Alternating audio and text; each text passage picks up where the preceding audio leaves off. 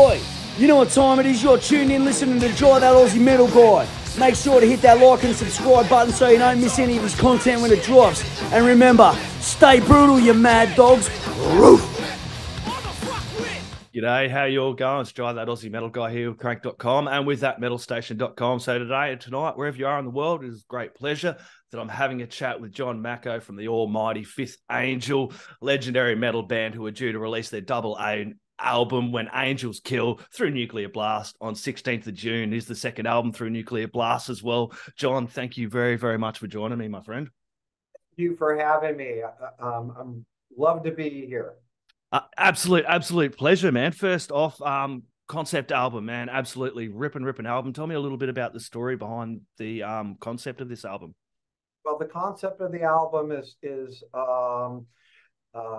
basically, the story is supposed to take place in the near future, although I think it's more like happening now, but given everything what's going up in the freaking world. But basically, it's not like a totally unique story, but I think it's a story of struggle with oppression, and obviously there's things like that happening right now, a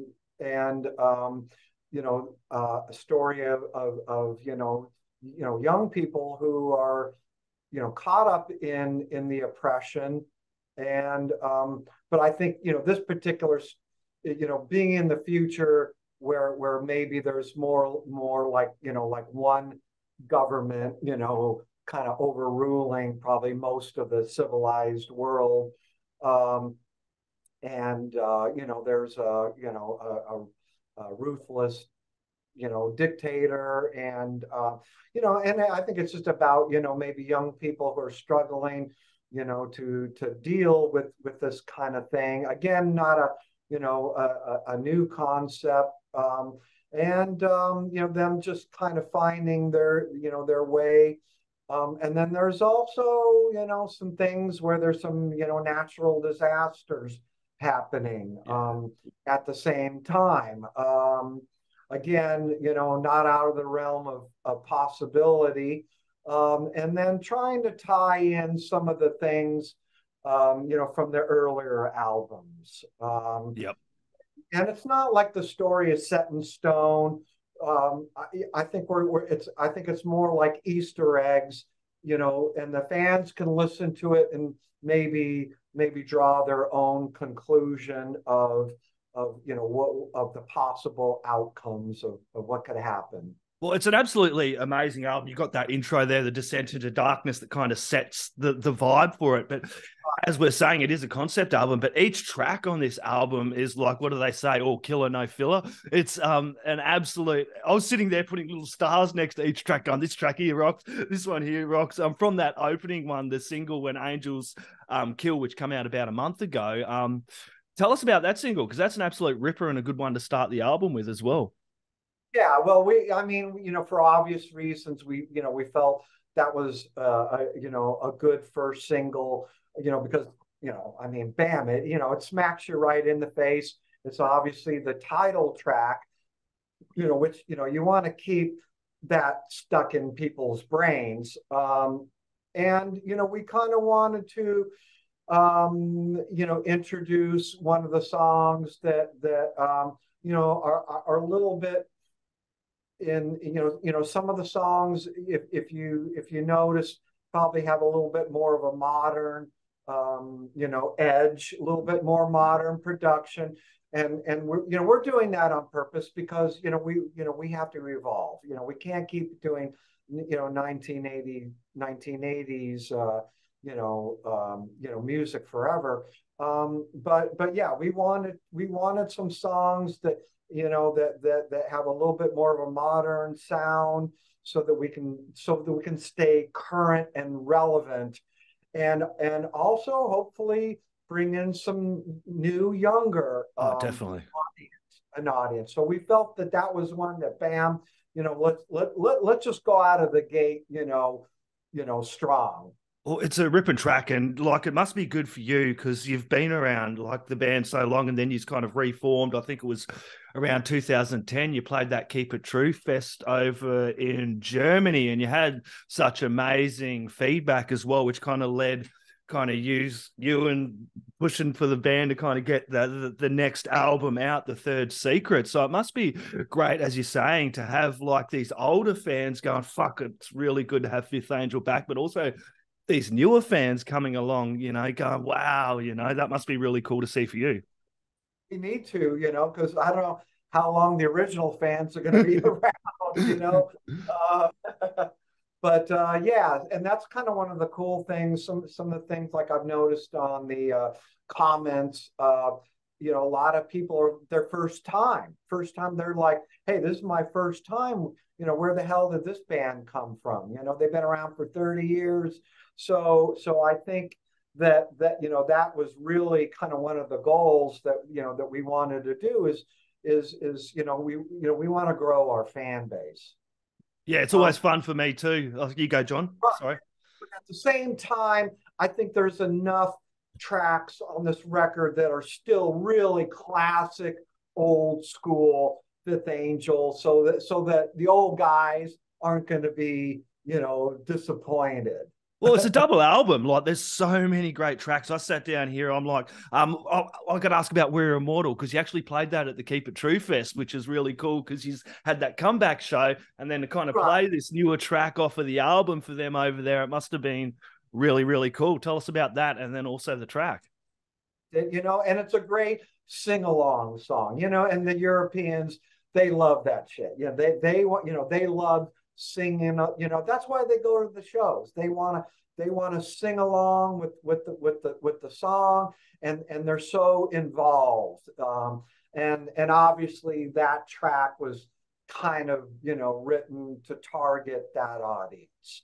Yeah, there's some really great tracks that have you kind of singing along. Like after the first listen, I come back through Seven Angels, Ripper, 5 Days to Madness, Ashes to Ashes, the whole bloody album. It must have been fun kind of making this. When did you kind of dive into this, and whose idea was it to go, let's do a double album? We've got so much material here. Let's get this done. That kind of, well, first of all, it was a very difficult record to make. Yeah, I betcha. We started during COVID, and that created a lot of problems, all kinds of freaking problems. But Ken, because the double concept album, we had really been talking about it even before. We had really been kind of playing with the idea even back with The Third Secret. We even thought about it, but we decided not to because, hey, this is our first album coming back. A double album might be a little bit too much, you know what I mean? And we didn't want to rock the boat too much. But The Third Secret does have a little bit of concept in it, So we kind of tested the water there, and then during the COVID thing, we thought, what the fuck, what do we got to lose, because they're, people are either going to love it or they're going to hate it. And yeah, we're rolling the dice a little bit, but I mean, what do we got to lose? It's absolutely ripping album, John. Material. We really had the material. It was just a matter of really kind of fine tuning, the songs in order to create the story. Yeah, so also they look really good on the vinyl. I do quickly want to mention that people jump over and get your pre-orders for this album because it's an absolute ripper. Those vinyls look really cool. I was watching the unboxing you done on the page the other day, dude, with the blue vinyl and the CDs. No one listens to fucking CDs anymore. I totally ad-libbed that. I mean, I wasn't even planning on it, and I just, I just happened to be one of those moods. I think maybe I had a beer or something, and my girlfriend's standing there. I'm like, grab my phone and film me doing this. And I just totally winged it. And it just rolled. I just like rolled with everything. You It know, looks really good. That you must, as I seen it, it was really a really good vinyl. And Nuclear Blast. It must be good to have them kind of be behind you when you come up and go, hey, look, this is what we want to do, a double album. Not many people do double albums, and I was born 1980, dude. I love double albums. There's so many double albums that I have that are just. we're going old school here, and no, they they are so great to work with because they, you know, they just let us do whatever the hell we want. You know, they're like, hey, if you guys think that this is gonna work, it'll work. You know, and we'll make it happen. You know, they have like been great supporters for everything that we have done, up to this point. So yeah. Yeah, definitely great label. Everyone go grab those vinyl. Steve Carlson on vocals, man, absolutely ripping, phenomenal bloody job on this album. I do have to say, it must be good for you to sit back and kind of see him belt this album out as well, because it's unreal, dude. This is his first professional album. Yeah. The guy has been in the music business, for all of his life, but he's never really done a professional record on this level. So this is really his first one. And the guy and the funny thing is I've known the guy for 35 years back in Seattle. I played in a cover band with him, and it was just funny how things worked out, that he was introduced to the band, because he had moved from Seattle to Phoenix where Ken is, and a mutual friend of ours, this DJ guy, when we were looking for a singer, this guy's like, hey man, I know this local guy, he does all these like tribute bands and stuff, and he brought Ken out to see Steve play. And Ken was like, damn, this guy is like really, really good. And he brought him into the studio, had him sing like 3 songs. And then he sent it to everybody, and everybody was like, oh man, who the hell is this guy? And he's like, well, this guy's Steve Carlson. I'm thinking, Steve Carlson, the same freaking guy, from Seattle. It's like, yeah. Isn't that cool how life kind of happens like that? It's just crazy because if you would have told me that that this guy from this club band would be a record level singer, I would have said no fucking way, and sure as shit, the guy just shines on this record. Oh yeah, he's got a great range. And Ken, I have to, and Ken, obviously produced him. So Ken was really able to bring the best out of this guy, because he came in, with like, hey, I'll do whatever the hell you guys want. There was no kind of attitude like, oh, well, I gotta write the lyrics and I gotta write the vocal melodies. None of that bullshit. He's so humble. He's like, dude, you just tell me what you want me to do. And so it's almost like he was like an instrument for Ken, because Ken is the one who wrote all of the lyrics and the vocal part. So Ken is hearing in his head, and then he was able to just have Steve bring all of that out into real life, and it was just magical. And Steve just sounds amazing, and there's so much passion and emotion, like on a lot of these songs, that are just very, Fifth Angel, we have always been about the vocals. That has always been our focus from every album, and we have always, the music and the playing supports the vocals. And it's no different with this record, because I think they stand out amazingly. Oh, the whole lot, like your bass lines, are just pummeling and driving it sometimes. And those guitar riffs are just absolutely. I'm sitting here like going, wow, this is insane. But they don't step over the No, vocal. it all sounds so bloody good. Like they fit perfectly where they, in other words, all of the instruments, even, we got great players, but we're not trying to showcase Ken Mary's drums or the lead guitars or the bass. Those instruments all to support the song and the vocals. So those things are all, they all fit, and they all complement, the vocal. And that's what we do best. Definitely. As a fan, I found myself second playthrough. I was already singing along to this, like some of these tracks, like I had it in my head, and I'm like, dude, this would be so good to see live. Have you got some live shows planned for the release and everything? We're working on it. Working on it, but I mean, it's a tough time. I know, dude. It's unbelievable. I was actually, before these interviews, I was looking to see what it would cost just to fly to Australia, just round trip for the whole band, $9,000. Ooh.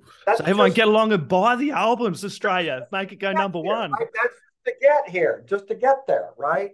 Okay. So, for us to come to Australia, we would have to have we would have to have enough shows, to make it financially, feasible. Yeah, that's it. That's why everyone needs to get along and support the band, not just fucking listen on Spotify. Buy those sweet vinyls, even the CDs that nobody listens to that I stick in my collection. I still buy CDs, John. I'll chuck them in my collection, and as they sit.